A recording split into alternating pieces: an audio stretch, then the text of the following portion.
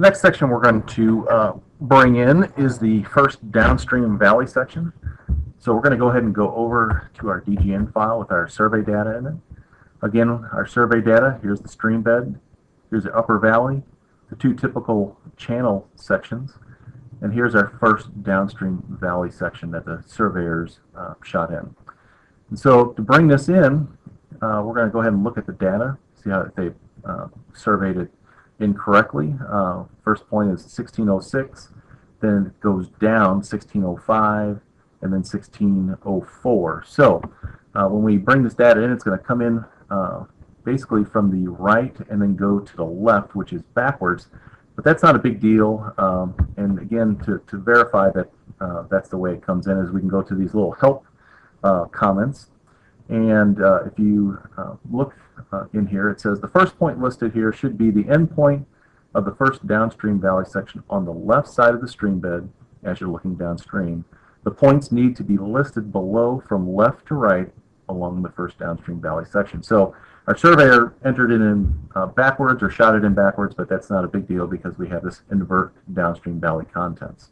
So let's go ahead and get that information, and we're going to select on it, and we're going to go down to this edit point features.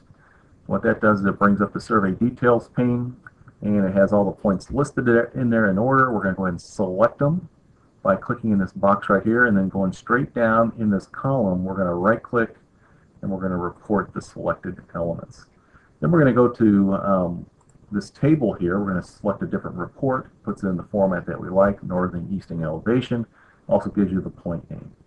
So we're going to go ahead and convert this to a Microsoft Excel because it's easier to copy the data out of there, and we're going to select the point name all the way down over to elevation and down.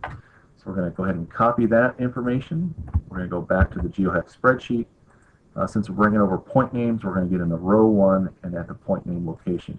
I'm going to come in and paste. You can see the information, but again, the data is coming from the right to the left, I believe. So let's go ahead and take a look at that data one more time. I'm going to close this down. I'm going to close the details pane now. And the first point should be this 1606 point, but if we look at the spreadsheet, it's the 1580 point. Not a big deal. All we have to do is hit invert downstream valley section contents. And there's our 1606 point. And now we can go ahead and visualize the downstream valley profile, and that is correct the way it looks there. So we're going to go ahead and return back to the main page. Now we're going to get that station value in there. So I'm going to go back to our DGN file. And the station that we're looking for is the station of the stream bed at the intersection of that first downstream valley section. So here's the stream bed here. I'm going to go ahead and toggle on my Civil AccuDraw. I've got the station offset set up. I'm going to go to just a horizontal tool. The one I always like to pick is the line tool.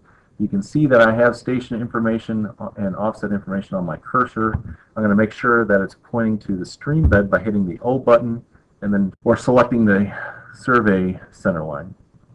So now I'm going to go ahead and try to hover over that, and we've got it looks like a point at the same, or very close to the same section. The point, if I want to, I can turn off that level if it's hard to tell where the stream bed is. So I'm going to go to my level manager. I've got use turned on, and those survey points have their own feature, and so I can just come in here and turn off survey points, and that should make it a little bit easier to pick the intersection of the stream bed and the first downstream valley section. And that station value is going to be 22 plus 15.86. And so I'm going to use that value in my GeoHEC spreadsheet, 22 plus 15.86. And so that's all there is to entering data into the first downstream valley section for the GeoHEC spreadsheet.